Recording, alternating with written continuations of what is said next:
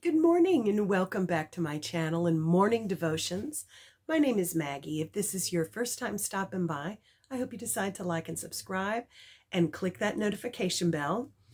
Our devotions are coming from Joanna Weaver's book called At the Feet of Jesus, and it is Saturday, November the 12th.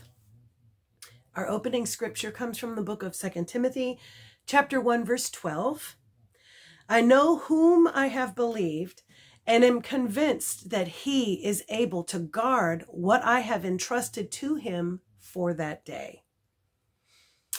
When I received word that my mother had suffered a massive heart attack and was being rushed into emergency surgery, I immediately began driving the 150 miles south to be with her.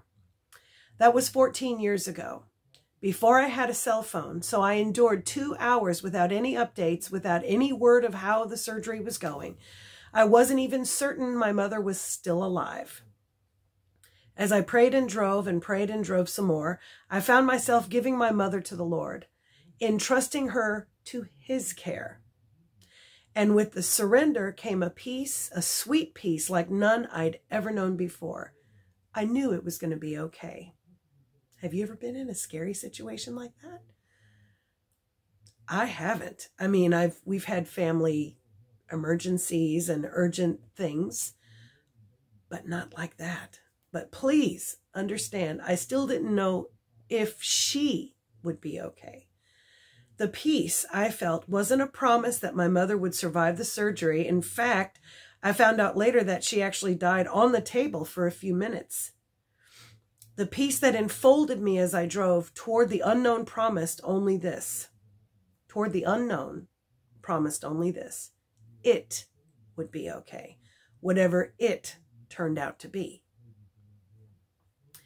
I think we don't want to experience loss or tragedy. I mean, who does, right? We don't want to go there in our emotions or to imagine life in the what if the worst case scenario happens. We don't want to experience that. So we don't trust God to help us in that moment, I think is what it comes down to. Whatever we're facing, no matter the circumstances, no matter how horrific or horrible, we have to trust the Lord with it and give it to him and say, Lord, only you can do this. Only you can help me in this. Only you can perform a miracle. Only you can, fill in the blank. We have to get to that place, and then things like that are not going to impact us the way the devil would want them to impact us. As I opened my hand, and surrendered my mom to God, to the God who loved her even more than I did, I felt a quiet joy fill my heart. A sweet underlying sense of okayness that surpassed happiness. The settled peace I felt was a gift from the Lord, not something I could have worked up on my own. Lazarus must have felt that same peace when he walked out of the tomb and back into life, but magnified 100-fold and tinged with amazing joy. For he had traveled to the place we humans avoid most, death, and he found God waiting there. We're going to read Hebrews chapter 2, verses 14 through 15, and we're reflecting, have you ever felt enslaved to the fear of death? Who came to set you free? Now, that's one thing as believers, when we face our own death or the death of a loved one, Satan tries to put fear of death in you. And to a certain extent, our will to live comes from the Lord.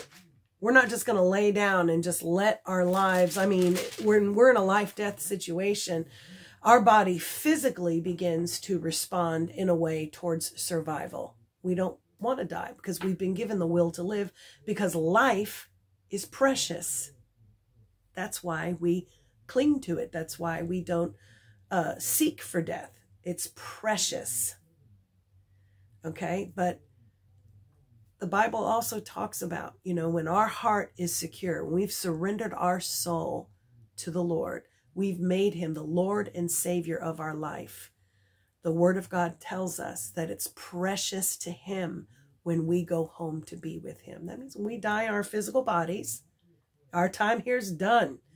God knows the number of appointed days. Okay?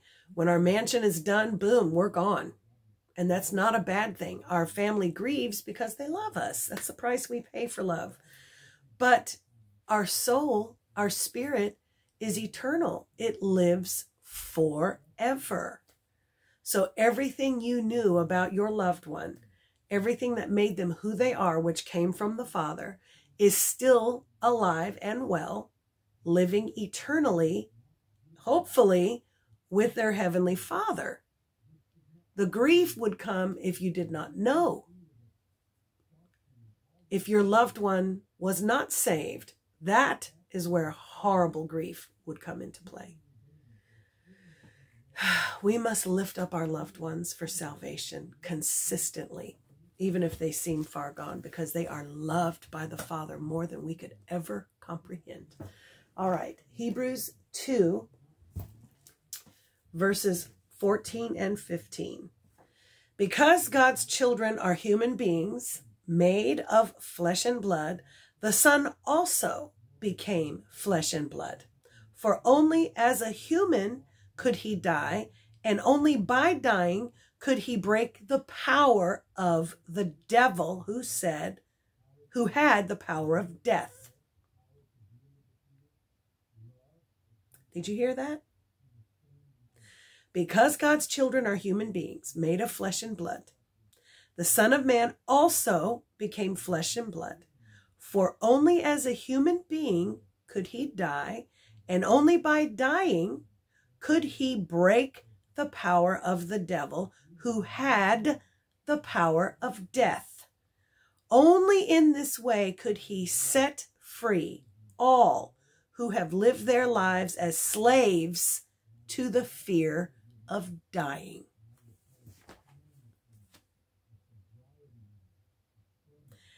Ask the Lord to give you even deeper revelation of all of this. Because of course, we have a will to live. Because I said life is precious. But the fear of dying, God doesn't want us to be afraid to die if we know him. It's precious. Not that we're to snuff out our life early, or live in a way that shortens our life because we're not taking care of our temple, we're not eating properly, we're not exercising, we're not doing the things that promote good, strong health.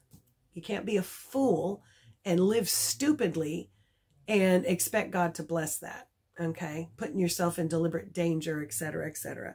I'm not talking about careers and whatnot that are on the dangerous side. Sometimes you know what I'm talking about. You need to take care. And see, I'm on the tail end of a little sniffle I caught while I was on vacation. Could have been the weather change. But Satan has made us a slave to the fear of death. Jesus came and he conquered death, hell, and the grave. He snatched them away from the devil. He doesn't have that power anymore unless we give it to him. I'm not giving the thief a dime. I'm not giving him a thing. Okay? I'm not afraid. And the Lord tells us that. Do not be afraid. Okay? All right, let's pray. I know how awful the grip of that fear is. Again, maybe the hiccups. I don't know why I get nervous. I know how crippling it can feel. You just have to know your Heavenly Father loves you, and he doesn't want you to be afraid of that for yourself or a loved one. If you have a loved one who's in ill health and it seems that their physical body is about to give out, I know how hard that is. Trust them to the Lord. Let God fill you with his peace. Let's pray. Father, in the name of Jesus, I thank you for this word today. Thank you for opening our eyes to it, Father. that we no longer be slaves to the fear of death, because you have conquered death, hell, and the grave. Thank you, Lord, for the sacrifices you've made on our behalf. Help us to see what we need to see, to hear what we need to hear, and to surrender to you those things the enemy uses to trip us up, to make us stumble in our own faith walk with you. Draw us closer to yourself, oh God, in Jesus' name. Well, God bless you. Thank you so much.